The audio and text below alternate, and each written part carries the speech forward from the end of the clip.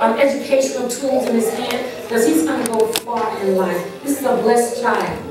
And I don't know if this is the only child yet, but I see some other ones coming. But God's going to work things out among the parents. So God said, get ready for what he's about to do. But his hand is on this young man. And he's going to excel, especially in academia, especially in the sciences and the math. There's going to be a creative edge to him, but he's going to excel in academia.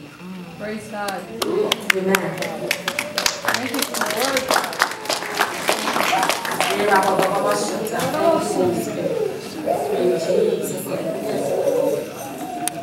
Jesus' name.